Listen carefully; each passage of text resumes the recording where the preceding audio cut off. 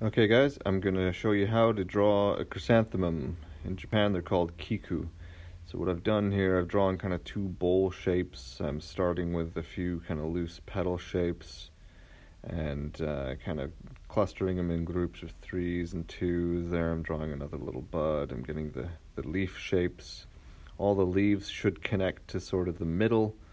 You sort of do rows until you get to the middle.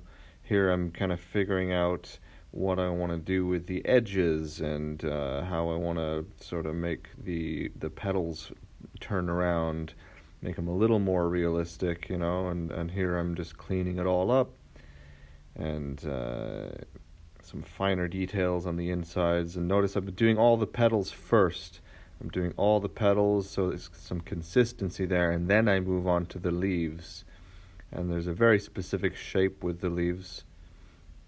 Now I'm just coloring it. I start with a solid kind of fill, using Procreate for this. And now I'm just using an eraser to make some highlights. Kind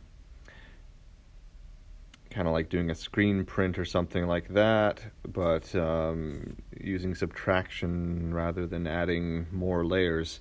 Except for here, I'm adding more layers. I'm adding the shadows into each petal. And you know, this I'm gonna do sort of a smudge over top of this later, but I'm just kind of loosely getting all the shadow in there for now. This is all on another layer, and just getting underneath each layer of petal, each sort of row of petals on the chrysanthemum, showing some depth.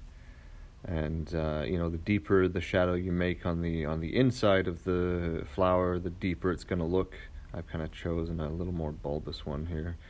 Same with the leaves. I'm going with the solid greens. Now I've added my background, adding a little yellow, adding some shadow into the leaves, smudging the shadow a little bit. And yeah, that's basically how I do my chrysanthemum flowers. Thanks for watching. Let me know if you want me to do more videos like this. I hope it was useful to you guys. I'm just doing some fine details there, adding my signature. And there it is. That's the final image.